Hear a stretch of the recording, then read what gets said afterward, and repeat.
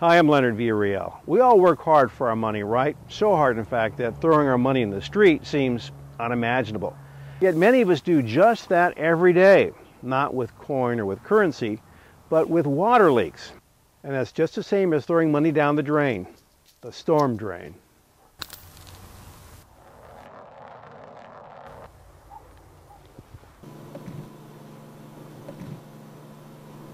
Undetected water leaks can quietly and steadily run up your water bill. It's a waste of precious resources and a waste of your precious income. In this edition of Water Solutions, a quick and simple lesson on how to read your water meter so you can keep tabs on just how much you're using.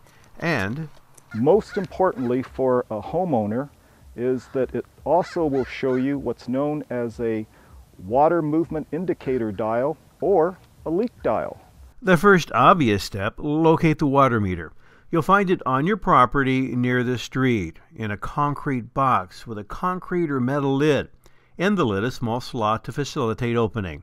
A screwdriver will work well in removing the cover. A caution, however. Once we open up the meter box, carefully again, use your screwdriver or stick to, again, clear any spider webs or debris out of the way.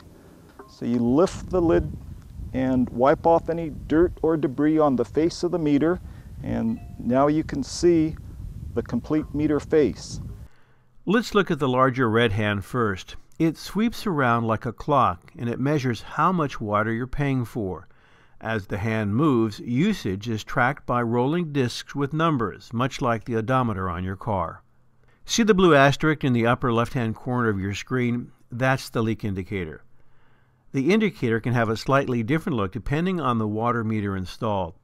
It could also be a red or blue triangle or a silver asterisk in the center of the dial.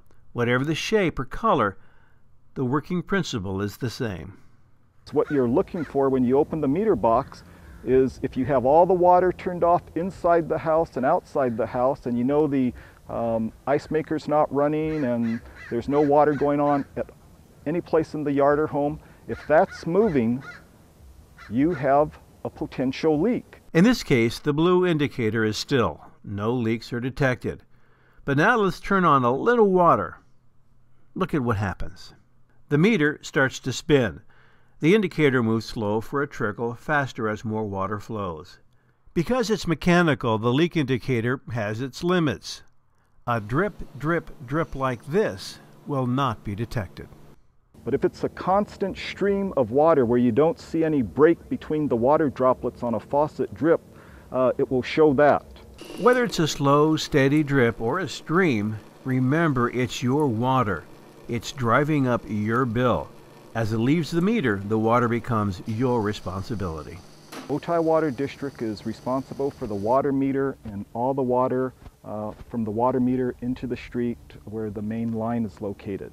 The homeowner is responsible for the water connection once it leaves the water meter, and all water used subsequently after that, so it's the house water, it's the yard water, that's the homeowner's responsibility. Whenever you have pipes, you can have a leak. Irrigation systems can be the culprit. Another huge water waster can be found in your bathroom. A running toilet can easily double your bill. A $10 or $15 part can save thousands of gallons of water and save you hundreds of dollars. Coming up in another edition of Water Solutions, an easy way to detect a leak in your toilet. For the Otay Water District, I'm Leonard Villarreal.